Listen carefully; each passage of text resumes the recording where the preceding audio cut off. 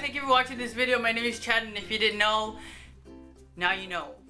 Okay, so today I went to the 99-cent store and I picked up some stuff for a video that I'm going to be doing before July 4th. And you know what that means? July 4th. Red, white, and blue. So, I just went there to do that. Let's start now. Look.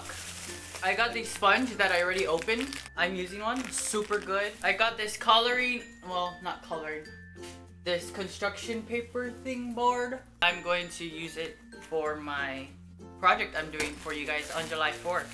And this for the kitchen, because we don't have that much dust. And balloons for something else too. Scissors for that too. How fun.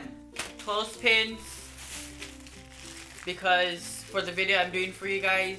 Oh, and then shower caps because I need the stuff that's holding it open. Oh, I got Lay's too, so I can use the flowers out of it. I got tape also. A phone case that's like really weird. Can you see the definition? I got this pen too.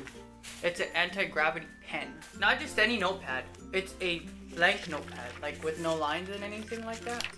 So hey, you can use it whenever you want to use it. When you're on the airplane, thinking, and when you're stranded in the ocean.